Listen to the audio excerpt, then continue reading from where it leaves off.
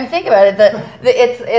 It's limitless, really. Like you could have bars like fully powered by all the people that were using their bathrooms from all the heavy drinking. Their entire electric grid could be powered by those people. So this is kind of the future, right? This reminds me of like there's a couple gyms that like are actually, some of the electricity is actually powered by the people that are on the treadmills. This is like the future of technology, right? I mean, I think it's a pretty awesome invention. Like, why not? It's something that would just be wasted. Yeah. And now it's being used to create something that would have used resources. Yeah.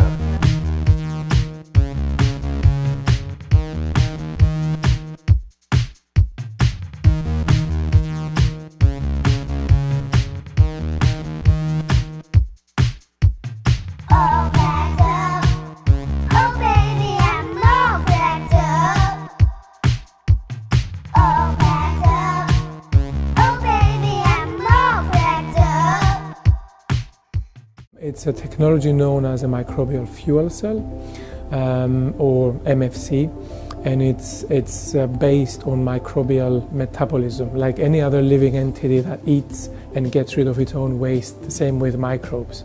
But inside the microbial fuel cell, what we get as byproduct is direct electricity, and that's how it works.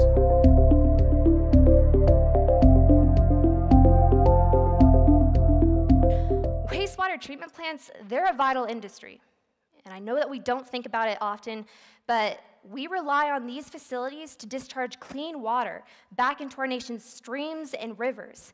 So it's really, really scary to know that these processes require massive amounts of energy. And the reason why we should care is because this same water is running through the pipes to your households, down the tap, and into your stomachs. Future energy sources could come from some pretty unlikely places, like wastewater, for example. The treatment of wastewater conventionally requires a lot of energy, and we're right next door to a massive wastewater treatment facility, and it consumes 36 megawatts of electricity to treat that wastewater. But the inherent energy represented by the organic matter, which is the fuel in the wastewater, can be used to generate electricity. So there's an opportunity to flip that equation upside down and to actually think of wastewater treatment plants as power stations generating power.